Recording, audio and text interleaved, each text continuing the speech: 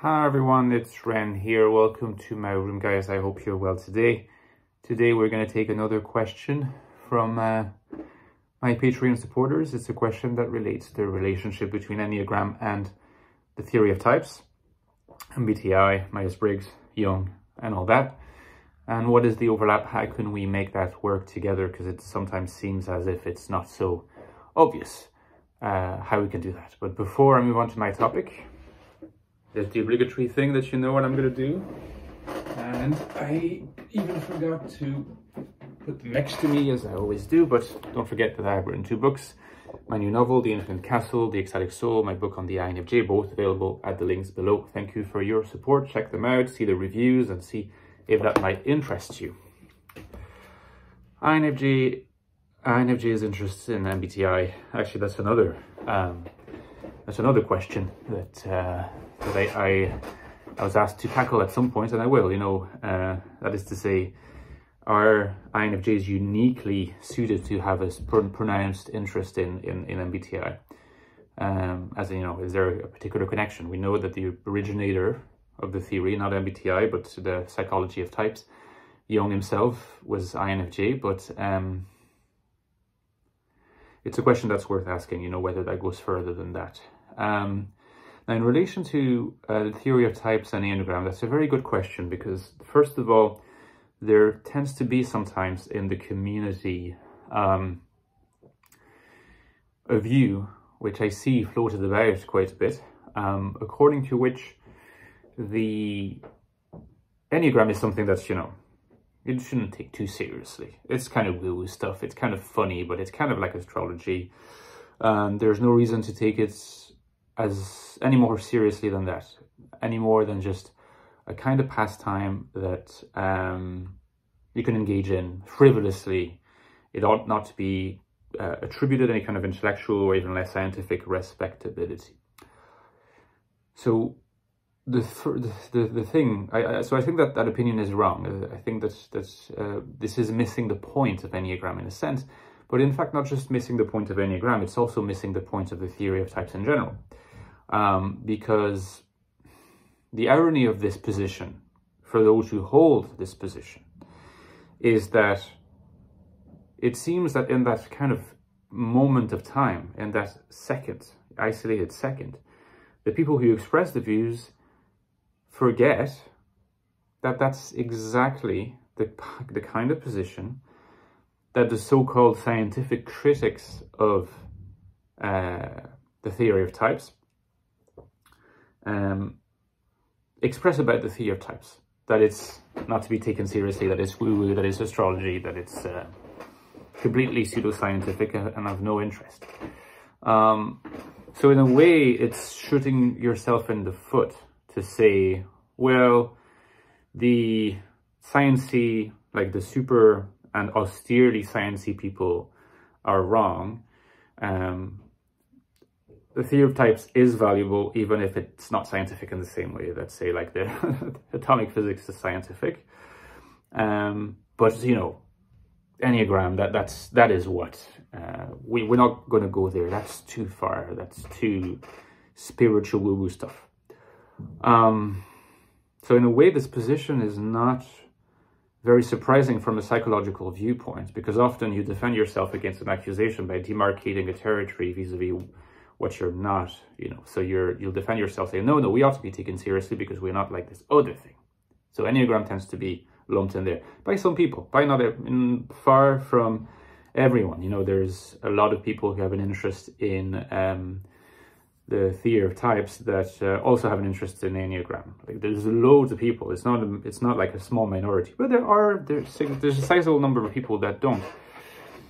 And so for these people particularly, because I think that those who already are using the 2 systems are doing it intuitively, they don't necessarily maybe need a how-to guide as to how to make it work, how to let those 2 spaces inhabit the same broader region and dwell in that region with each other and reinforce each other. But then there's those people that don't understand, are not sure how to do this, and they think maybe, so either Enneagram is too vague, is too fluffy, things like that, or maybe they just think, well, it's just a competing theory, it's making different claims. And since besides that, it's vaguer and more sort of nebulous, we might stick to the theory of types. So one way to approach this question in a practical fashion, is to point at the overlap between the two systems. And there is quite a significant number of overlap. The first thing to mention is that the theory of types and the Enneagram don't actually measure the same things in people. They're both typologies in a sense. The theory of types will assign you one of 16 types, and potentially a higher level of granularity than 16, much higher level, for some theories. But say the basic sort of baseline is 16 types. Enneagram assigns you 9 types, right? Then you can again make it much more complicated, because you can go up to 27 with tri-types, and that's not even counting like the instincts, sexual instinct, self-preservation instinct, social instinct. So Enneagram is actually also very detailed at some level. It could provide a lot of detail. In fact, it could provide the kind of detail that the theory of type doesn't provide, because it's not within the remit of the theory of types.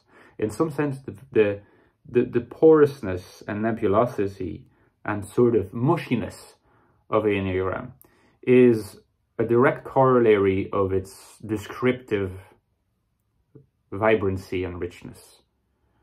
You have so much descriptive vibrancy in the Enneagram that it becomes very difficult, if not impossible, to get it properly systematized. And since you cannot get it properly systematized, certain categories will just tend to sometimes blend into each other, and you get some vagueness. You can, like sometimes, some typical examples are when, someone is a type 6, or someone is acantophobic, and then they're social, or they're sexual, or are they an 8? Are they a self-preservation 8? Or it's really not, it's a 6, and there can be lots of complications, but it has that great descriptive value, okay? Now, the theory of types, on the other hand, it does have some descriptive value, but its main its main strength, or at least what it proclaims to be a strength, is to actually be systematic. So it's more or less says, okay, so if you are an INFJ type, or if you're an INFP type, you have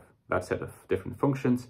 These functions, are given descriptions, of course, but they're not just descriptions. Like, they are posited to actually exist in your psyche. Whereas in the case of Enneagram, it's not like you have a oneness or a sevenness or a tri-type that is in your psyche. Here we're really dealing, in the case of Enneagram, with a description of what's going on a bit more generally at the level of your personality, at the level of your inclinations, at the level of your preferences, at the level of your reactions, and I would say perhaps at a more existential level than the theory of types. And there's as you know, there's a very prominent role in the Enneagram linked to the emotions, which is really interesting, because that part is somewhat missing from the theory of types. In the theory of types, you can look at it and realize, well, it's pretty agnostic as relates to the particular quality of the emotional ecosystem of each individual person. There's no positing that a T dominant is less emotional than an FI dominant or an FE dominant. Some biases and preconceptions and wrong judgments might be made, but in fact, it's pretty agnostic in relation to that. Whereas in Enneagram, it won't tell you a 9 is more emotional than a 7 or a 6 is, but we know, for example, that a 6 is an attachment type, that a 1 is a frustration type, sorry. A 1 is a rejection type, so I keep getting mixed up, frustration type. So emotional frustration will be part of the attitudinal and behavioral motivation of a type 1. Sounds vague, but useful. It says something, that's the point of Enneagram. And with the Enneagram 6, very useful way to distinguish from the Enneagram 5 is 5 is a rejection type, so approaches relationships first from the point of view of rejection, whereas 6 is an attachment type, so it approaches relationships first from the point of view of attachment. Both might be very intellectual types, hard to distinguish insofar as you're looking at the intellectual products, cognitive products they share with others, but in terms of their emotional relationship with other people and the broader community, one starts from the point of view of rejection, being protected. The other starts from the point of view of attachments needing to be connected. And from that follows a lot of the 6-ish traits, you know, such as feeling anxious that you're not actually properly connected and doing what you should be doing. Whereas the 5 is much more self-contained. So you have all this domain of somewhat vague, but at the same time still descriptively useful emotional sphere that you will not find in the theory of types. And those can be connected, because if you're an INFJ 1, well, in addition to the usual, you know, makeup of your NI, FE, TI, SE, you're going to, at that level, besides others, but if we just zero in at that level, your emotional, the form of your emotionality and how you manifest it to the world, it's going to be very different from if you're an INFJ type 5 or an INFJ type 9, with the tendency to merge, the tendency to be in a state of flow, and the tendency to be an attachment type, just like the 6. If you're an INFJ type 2, that's again very different. An INFJ type 4, that's again very different. So again, the descriptive richness is enriched. So it's not true that the Enneagram in a way is competing with the theory of types, because the Enneagram doesn't really make any posits, doesn't commit to the existence of these forms in the mind. If it did commit to these, then we'd be asking ourselves, okay, do we have the cognitive functions, NI, FE, and company, or do we have these Enneagram forms? They'd be competing in this case, but in reality, they're not competing, because yes, theory of types posits these forms, these structures in our psyche, cognitive functions particularly. Enneagram is more a very useful vocabulary to enrich what we have in the conceptual scheme of MBTI, to add layers of complexity and high resolution when it comes to attachment, emotion, disposition, which is why I think that thinking about it in terms of existentials, in terms of the existential constitution of a person, is very useful.